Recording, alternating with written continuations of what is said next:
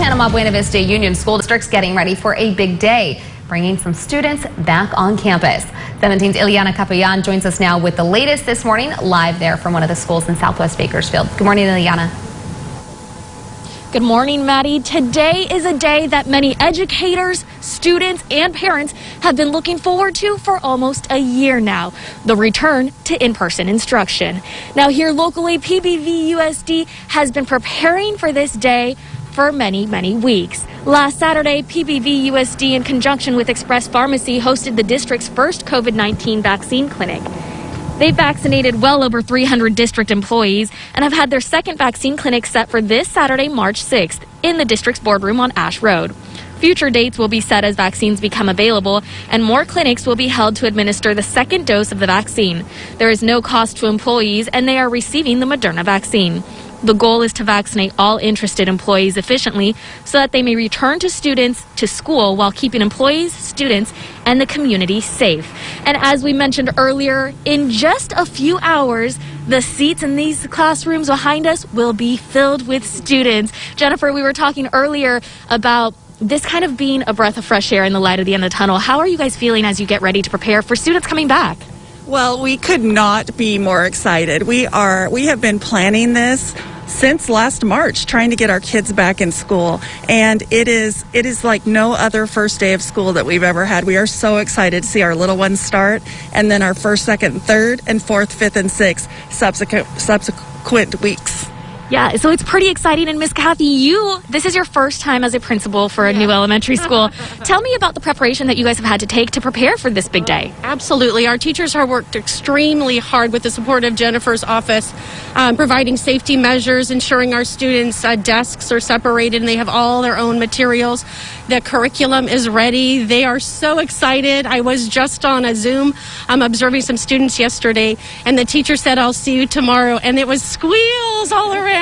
So we are ready to go.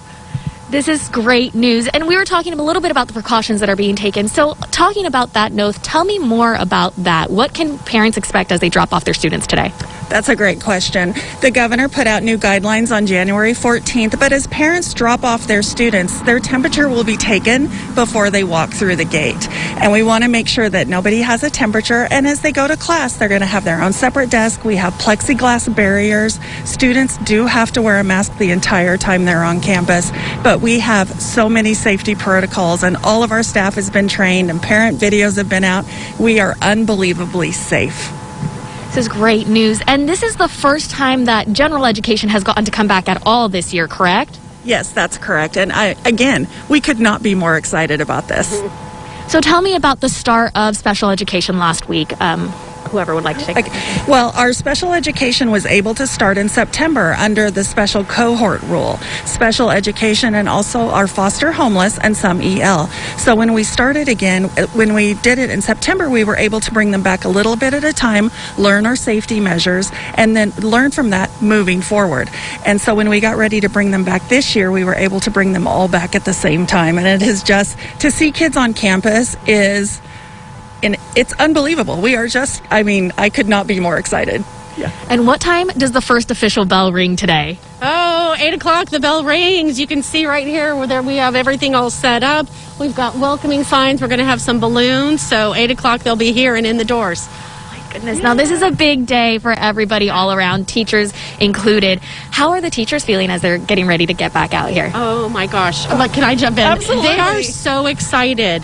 They have missed their students so much. They're, of course, nervous because this is like a first day of school that no one has ever had before, but they are so thrilled. We had a meeting yesterday, and they can't wait for their kids to come back.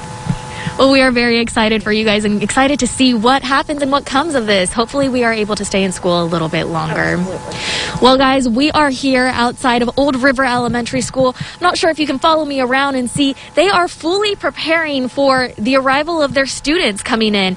So we will just keep on track and see how this goes today. I'm reporting live in Bakersfield. Ilyana Capellan, 17 News.